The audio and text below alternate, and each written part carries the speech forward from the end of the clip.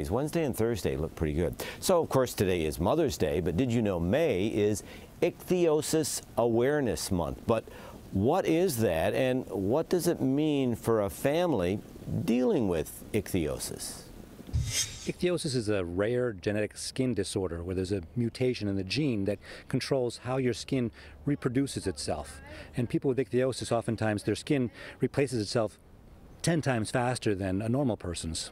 It might just make us look red, but we're really not. It's not contagious. Yeah, people see it and they think that the parent has left their child out in the sun too long and they've gotten severely sunburned and thought they were irresponsible. Well, we definitely get a lot of attention wherever we go. We've had cases where mother and son were kicked off an airplane by the flight crew because they thought they were contagious. It's definitely made me a lot stronger than I would have if I had normal skin. I think it's really troublesome for parents and kids living with ichthyosis to have people stare and gawk and ask awkward questions. I don't like being stared at because then if someone sees them staring at me, they'll join in and keep doing it. When your child is in pain or hurts, you hurt for them.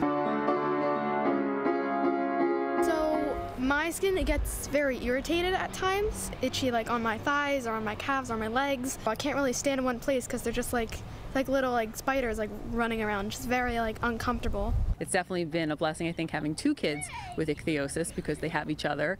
They know what each other is going through. Sounds hokey, but they were born to stand out. They don't blend in, and they will make a difference. So that's what is important to me. Treat them like everybody else and hope they enjoy their life and get to do whatever they want to do. So you're like every other mom.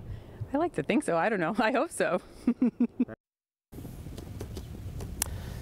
Jolie has such an amazing attitude and outlook as a mother, and boy, the kids, Miles and Portia, just great attitudes as well. We met Portia a few weeks ago.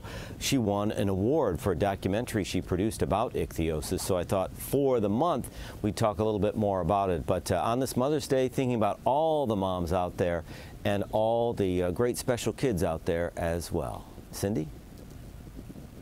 Thank you so much.